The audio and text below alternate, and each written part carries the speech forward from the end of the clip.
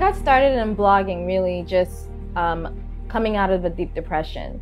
I used to work at a BMW dealership, and when my salary was cut, I decided to actually go and purchase a store. It was my first big break owning my own store. It was a boucherie, so you know, it was a sense of pride.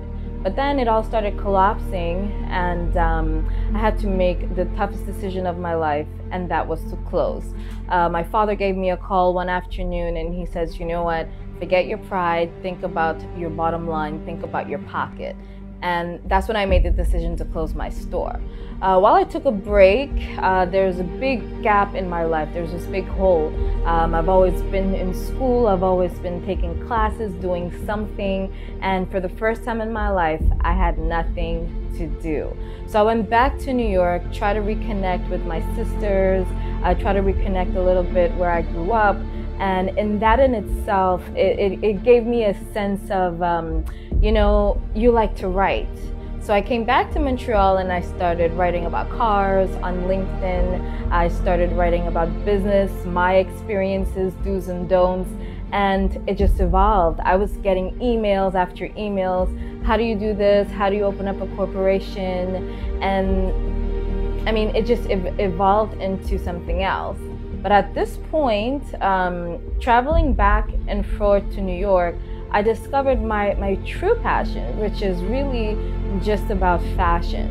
So in New York, I noticed there's a lot of designers, a lot of brands that didn't have the exposure, didn't have mainstream exposure. So I come back to Montreal and expose them. You know, I was rocking things that a lot of people didn't even know existed. And the same thing in Montreal, actually going to a lot of Montreal fashion shows, I noticed there's a lot of designers that had no PR, no marketing. So I used my blog as a way to give them a little bit of exposure.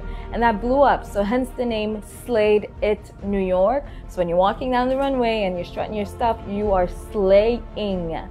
All right, so that was 1 year ago. Forward to today, my blog has actually evolved. I have a new series called Petrona's Weekly Top Picks.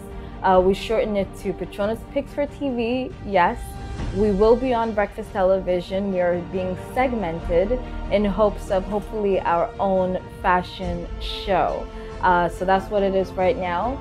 My number one key for success is definitely go with your gut feeling.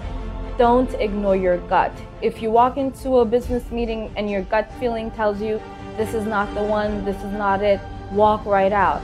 If you know, as a vlogger, if you wake up one morning and you had to write that piece and, you know, you wrote it maybe 3 weeks ago and you feel like, you know what, it's just not gonna work, don't post it. So that's my number one advice.